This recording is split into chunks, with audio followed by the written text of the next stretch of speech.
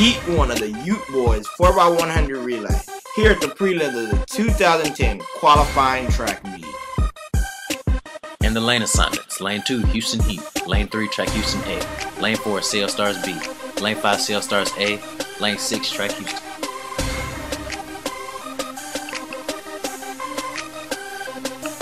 And here we go.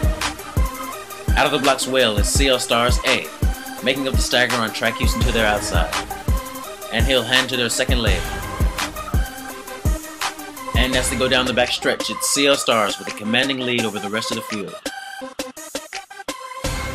And it's CL Stars heading to their third leg. And as they go around the bend, here comes Track Houston and Houston Heat. And going into the final exchange, they're all neck and neck. CL Stars gets the baton first, but here comes Houston's Heat and Track Houston. And the winner is CL Stars.